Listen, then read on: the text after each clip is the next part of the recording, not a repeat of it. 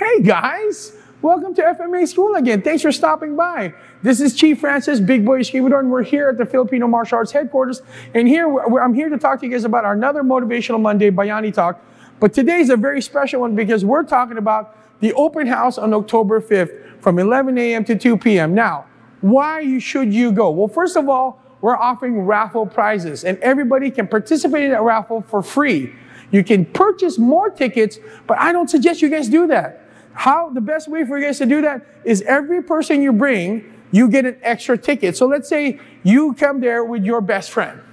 You get a ticket, your best friend gets a ticket, but you get another ticket for bringing your best friend, so which increases your odds of winning these raffle prizes. And what are those raffle prizes? Well, I can't tell you exactly what they all are yet because I'm still negotiating with some of the vendors, but one of them is a J-Best barbershop. Now, Gerson, the owner of J-Best, the one that's in this photo, he is a masterpiece, a master artist when it comes to haircuts. I mean, look how good I look. I just got a haircut from him last week. So that in itself is a $60 value. We'll be providing some chocolate baskets as well as other prizes, including one grand prize that you can win at 2 o'clock later on that day. So, and again, it's free for everybody. If you want to purchase more raffle tickets, you can. I don't suggest that. Just bring more people. Just bring more people. The other thing we get to do is that you get a chance to actually participate in a class.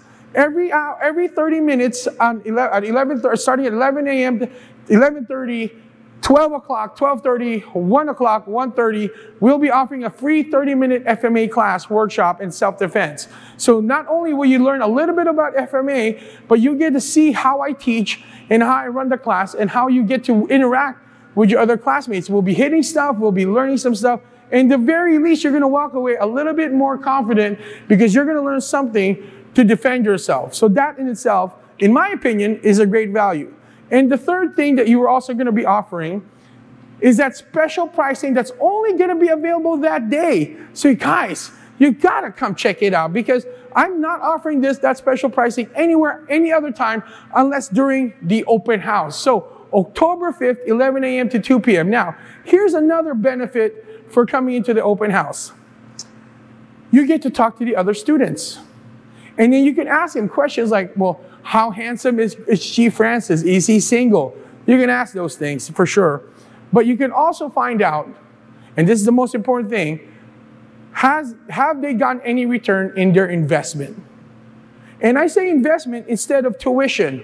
Why is that? Because I think that Filipino martial arts is an investment on yourself. We invest, if you're married, you invest in your marriage. If you have children, you invest in your children. But when do you invest in yourself?